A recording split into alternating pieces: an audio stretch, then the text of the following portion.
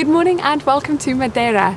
If you're new around here, hi, I'm Caroline and I'm travelling around this beautiful island for 2 weeks with my other half Andy, and for today we have been joined once again by our friend Els, and we also made a new friend last night, Grivilla, who will also be joining us on this gorgeous hike out on the peninsula of the Ponta de Sao Lourenco.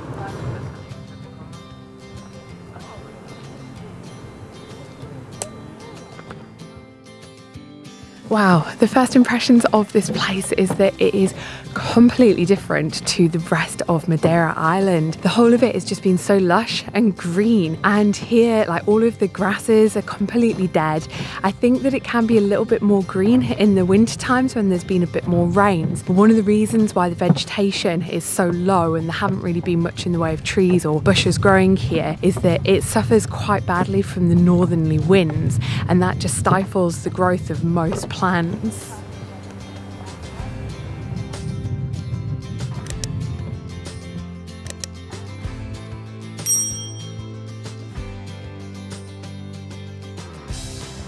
This seems to be a very popular and busy trail, but thankfully the Madeira government have sorted out ample parking spaces, so it wasn't difficult to get parked up at about 9 o'clock in the morning. We've also seen signs saying that this area can sometimes have the very rare monk seals sighted, and we have just seen a rib boat go past which is designed for things like whale, dolphin and seal spotting, so we're really keeping our fingers crossed that maybe as we're hiking out along this path we'll be able to see some of these rare monk seals.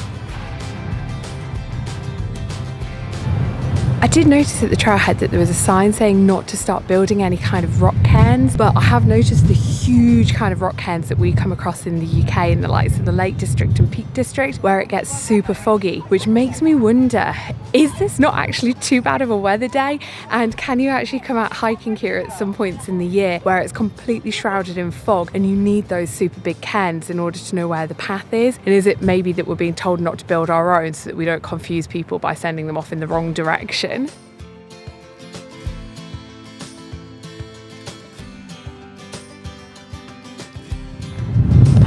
It's definitely not like a levada walk that's nice and flat, but I have to say that the ups and downs are nothing even close to the ups and downs of the Pico do Arriero to the Pico do Ivo hike. It's a lot more gentle.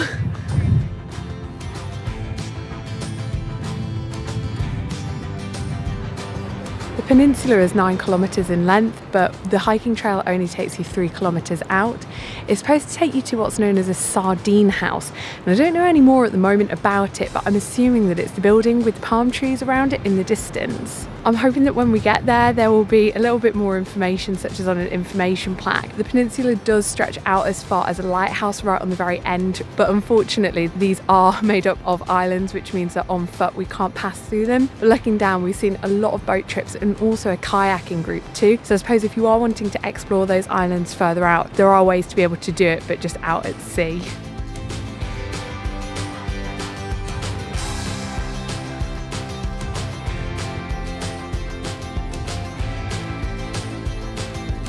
With this walk being out along a peninsula, I had wondered if it might have just been a little bit samey, but because it twists and it turns and it pushes you out into little bays and you've got viewpoints like this one that we're getting to, it's actually very, very different the further along the path that you go.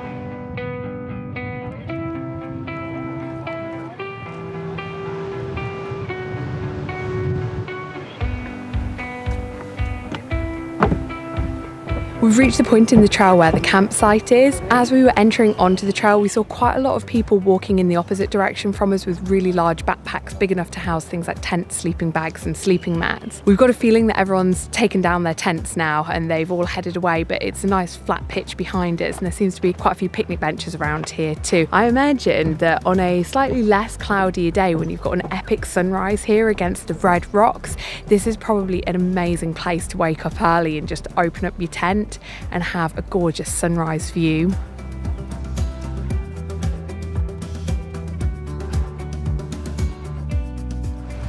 I've just been informed that it's 11 o'clock in the morning. Time is absolutely flying by on this hike. So we're just stopping for a quick 11sies. I've got a sort of rice cake that had got some perfectly spread across orange flavoured yoghurt.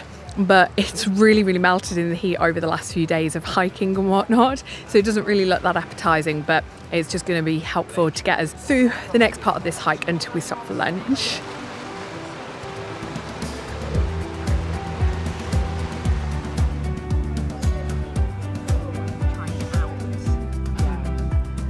We have sustenance in ourselves now to keep on going on this walk. We had, as we wandered down to this point, been discussing how do they get all of the food and drink to the cafe, and some of us have been wondering if maybe people hike with it, and we were also saying that maybe boats would bring it out, but we weren't 100% certain if the cliffs were too tall to be able to then get it from a boat up here. But where we stopped off for our snack, there was a winch going right down to the water where some people are using like a little platform to sunbathe off of. And we would assume that they transfer the goods from the boats into the little crate on the winch.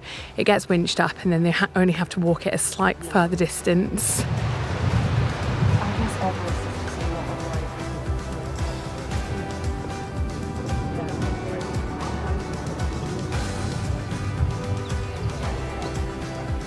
We got to the end of the 3 kilometres, which is where the Sardine House is, and then there was a very clear ropeway to say, look, if you're going to keep on walking, please walk in between these 2 ropes. There's also a sign at the entrance of that saying no climbing, which says to me that they're more than happy with us walking on the trail, they just don't want us clambering up any rocks. And as we're walking up this, the pathway seems really obvious. It says to me that even though it's not all marked on the map, that you can go further out than the 3 kilometres, you must be allowed to, because in addition to everything else that is telling me that we're allowed to, I can probably count about 50 people ahead of me too.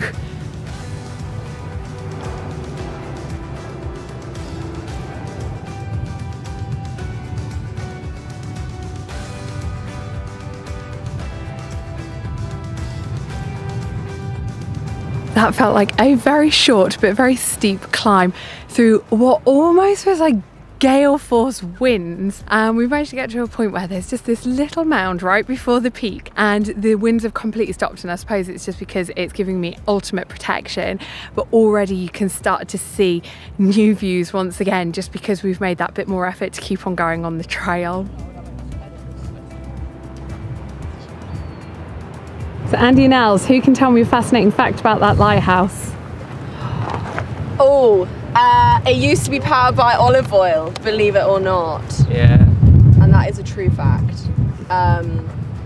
What else? You got anything else? Then it was powered by petrol. Petrol. And now solar power. And now it's solar power? It could be wind power, that would Yeah. be better because it's very windy here.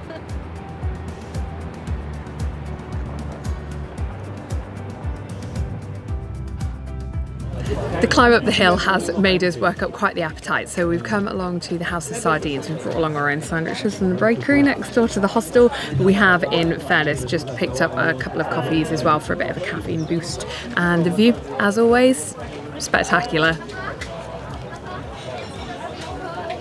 And as always, we're eating ham and cheese.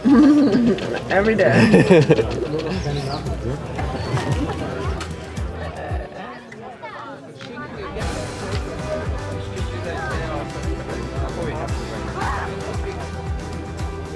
As we've been eating lunch, the sun is desperately trying to break through the clouds.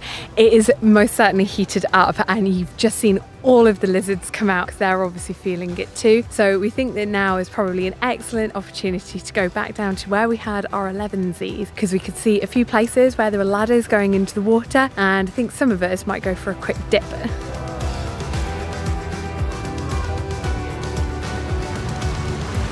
At a spot like this, I don't think I ordinarily would have wanted to have gone in the water, because I think I'd have just been a little bit intimidated by all of like the rocks and the swells. But Els, who we're with, is really into her open water swimming, and she said that back during COVID in the spring she started swimming and she went all through the summer and just kept on going through the autumn and winter. And so she's like super experienced with it, and she's been really good in like looking down and saying, this is where I'll probably enter in, and then what I'll do is I'll swim around and there's a ladder to be able to exit. And so she's like really thought through the health and safety of things, and I've watched her go out and around, and it's just giving me a little bit of the confidence to say, you know what, I think I am actually going to go in the water. And I think this is just one of the really wonderful things about meeting other people when you're traveling, because it then gives you the confidence to join in with things that are maybe their skill set when it's not your own. So I'm gonna do this.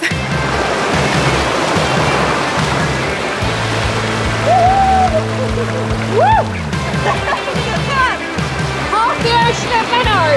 Really? Yeah. Straight up there. Yeah.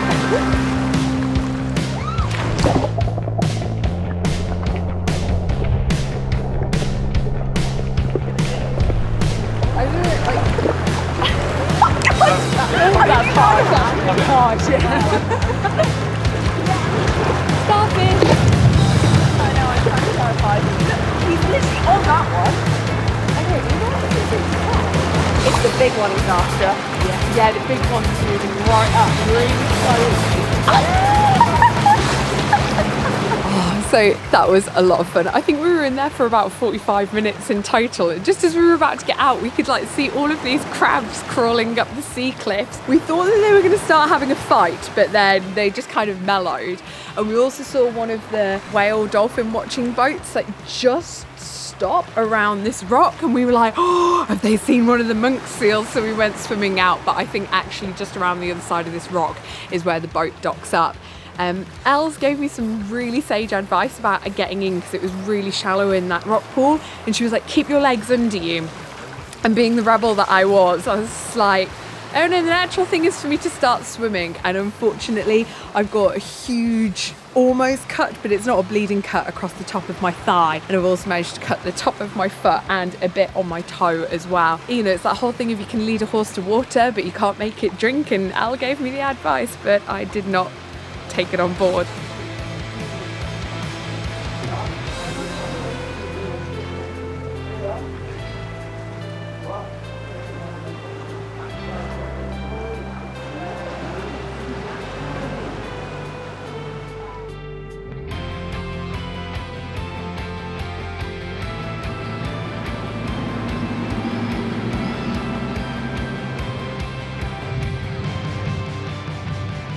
After the whole debate about how the food and drink gets brought into that cafe, we then started to wonder about how the staff get there. So we ended up asking our waiter, and he said that normally 9 times out of 10 they will get a boat in, and it's only if the seas are too choppy do they have to walk. And he said if it's too choppy and it's raining, then they just don't come in at all, and the cafe is then shut. We've now kind of wrapped up. We've done a hike, we've done a wild swim, and we're going to start heading back to the car now. So given that it's now out there and then back walk, I'm going to wrap this up now. I'm hoping that you've enjoyed this video. If you have, I'd be ever so grateful if you guys could just give that a thumbs up, because it will really help the video spread to others. And we will see you guys in the next one. Bye bye.